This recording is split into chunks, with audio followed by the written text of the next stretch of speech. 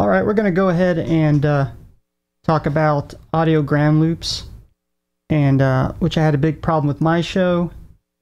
And there's a picture of my 8-channel mixer, and which I have actually two different computers hooked up. One's the Mac Mini right there, and the Mac Pro right there.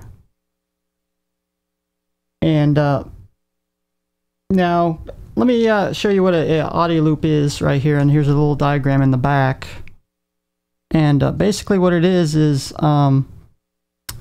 two different devices hooked up to an electrical outlet, which is 120 volts AC at 60 hertz. And as you can see, we got two plugged in, and then you have such something like an audio cable hooked up between the two, or you can actually have more than one. And you can have what's known as a ground loop. And what that's going to do is going to bring in hum, noise, static, and my last couple of shows, it's been very noisy. Most of the time, you don't even hear it. But on my mixer over here, through the headphone jack, I've always been getting noise and hum and all that, and I always wondered why I, get it through the headphone amp and not through the stream. And I thought it was just a faulty, or rather just a bad quality headphone amp built into the mixer. But actually that wasn't the case at all. But basically I was having a ground loop. So what I had to do is install what's called a ground loop isolator. And this one, there's several. And I'm using on this one, it's a Radio Shack ground loop isolator for about $20, and which I have right here.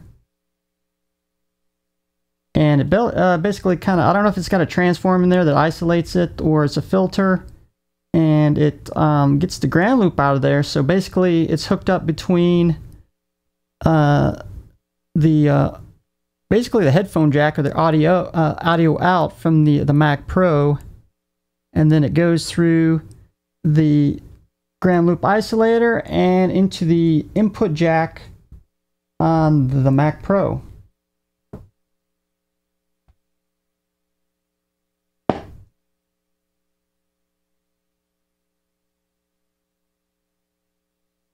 And when I did that, it was phenomenal. I was getting no hum or anything, even with the input gain cranked all the way up. So it definitely did its job.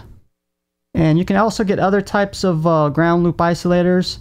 And this one right here, which is Hum X, and you basically plug that into the electrical outlet, and the ground loop isolator is built into it, and then you just attach your whatever device.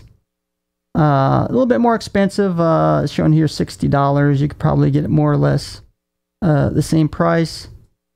I just decided to use this one right here because it was the cheapest option, because I didn't want to get it and figure that wasn't the problem and spend a lot more money not knowing if that was a problem. So there you go.